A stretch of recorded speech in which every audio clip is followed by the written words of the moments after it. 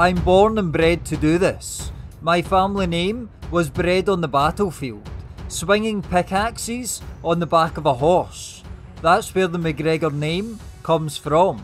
We come from the Scottish Highlands. We're warriors.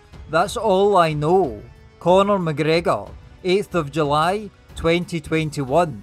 UFC fighter Conor McGregor has consistently referenced his clan MacGregor during his career, a clan that has a long and turbulent history.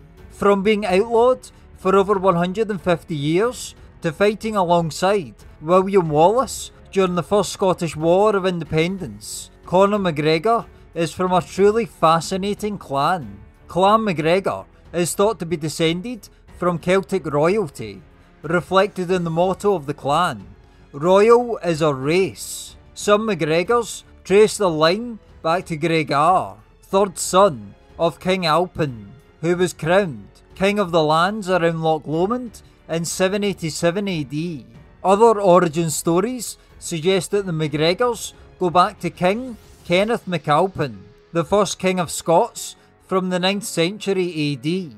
The first chief of the MacGregor clan that we can be sure of was Gregor of the Golden Bridles, who died in Glenorchy around 1390 AD. The MacGregors fought alongside William Wallace during the First Scottish War of Independence, including at the Battle of Falkirk. A few decades later, the MacGregor clan fought alongside Robert the Bruce at the Battle of Bannockburn of 1314. Despite this, however, Robert the Bruce granted the rival clan Campbell MacGregor lands throughout his reign. The MacGregors were also one of the first Scottish clans to start playing the bagpipes in the 17th century. For large parts of the 17th and 18th centuries, the MacGregor name was banned by James VI, the King of Scotland, from 1567, who went on to become the King of England and Ireland as well from 1603.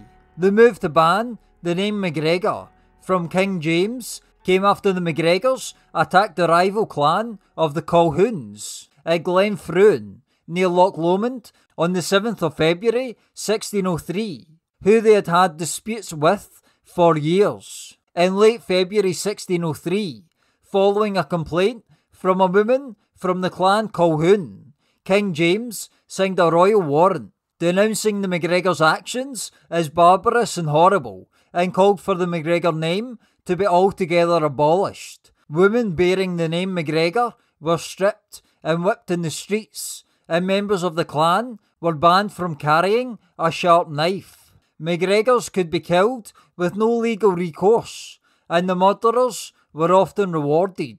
Ministers were banned from baptising a child that bore the name MacGregor. Anyone bearing the name MacGregor was to renounce their name or be punished by death. Some took the name Grant, Stuart, or Ramsay instead.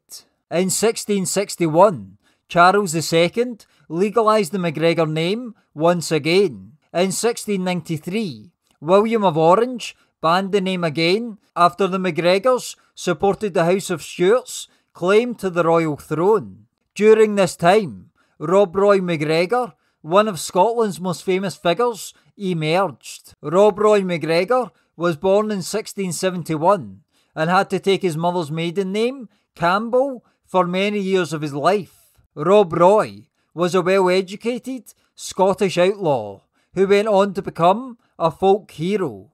In 1784, the MacGregor name was finally legalised once again.